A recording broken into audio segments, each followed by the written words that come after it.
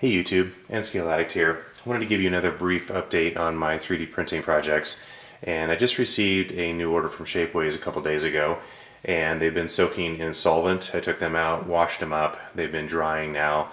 So I thought I'd take a moment and try to get you an up-close look at some of these models. Of course, I have nice detailed photos on my blog, but wanted to spend just a little bit of time, make a video, and maybe give you a little more detail on some of these models. So here it goes.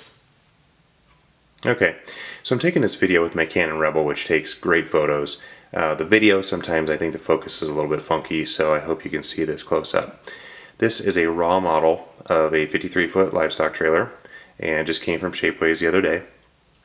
And I wanted to just rotate it slightly so that you could see the ventilation holes, and you can actually look through it, and it is extremely clean.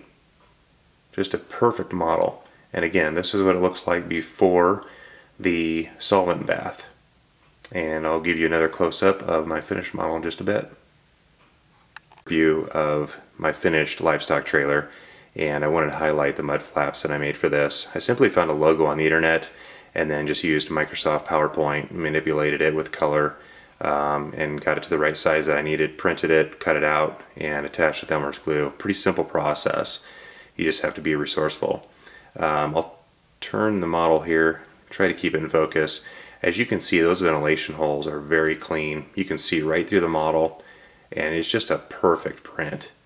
Just a fantastic model. This is a spread axle version. It would not be hard for me to make this a triple axle, the same 53-foot length.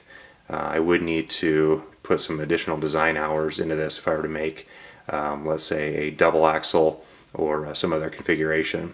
I did make this model floorless, so it is open in the bottom, but that's just to reduce overall volume of material, since Shapeways does charge by the volume of material used.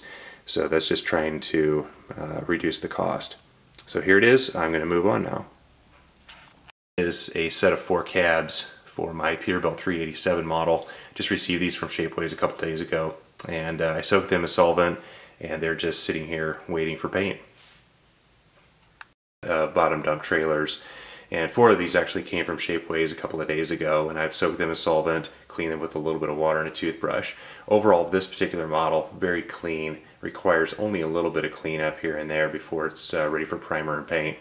I've also been starting to sell some of these on eBay. They are already soaked in solvent, so they're really pretty much ready to prime with a little bit of cleanup work. So if you haven't seen those yet, go to eBay and check them out.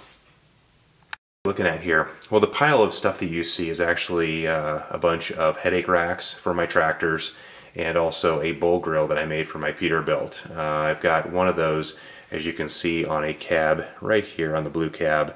I've got one of those ready to go. I just need to put some more details on that cab and finish the frame, and I'll have that ready to hook on to one of my livestock trailers. The headache rack is actually fairly universal. I've got one on my Mac here in the back here, and also on the Peterbilt in front. And I'm guessing that they probably would fit about any other tractor that's available on the market today, although I haven't really validated that yet. I've got some sleepers here for my Peterbilts. I've got a 48-inch and a 63-inch, as you can see, and I'm going to be putting those on some of my day cabs so that I have more of an over-the-road type tractor. But those are available on Shapeways now as well. And as you can see, I've got a bunch of cabs started. I just need to finish the frames and get them completed. So again, like I said on a previous video, I've got more models than I have time to finish, but I'm having a lot of fun doing this.